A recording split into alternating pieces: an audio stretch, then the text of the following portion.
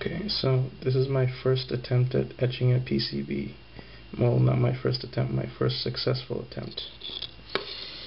My first attempt is over here, and as you can see, it didn't quite work out. I had to draw this by hand using a permanent marker. Now, one thing I learned is that a Sharpie is not the same as a permanent marker.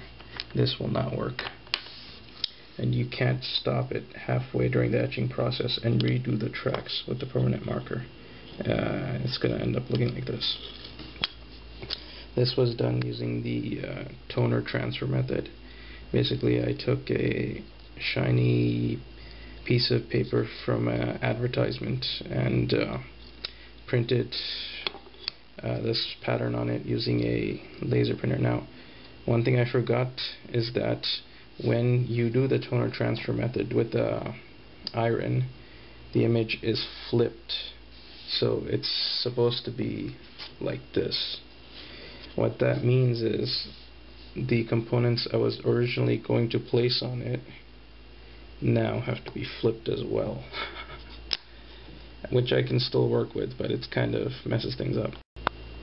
Another mistake I made was not properly checking the alignment of the patterns when putting them on both sides. See, these pads on the side here are supposed to be aligned with the pads on this side. So once I screwed that up, I manually went in with a permanent marker and attached them to the traces, and even then it didn't kind of really work.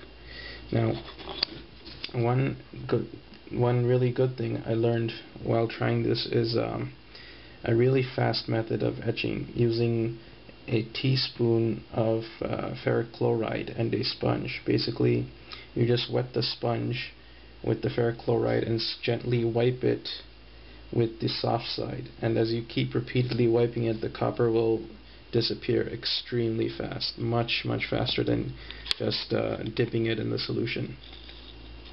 So I'm going to scrape off the toner and then start soldering all the 100 LEDs that will go here. Hopefully this works out.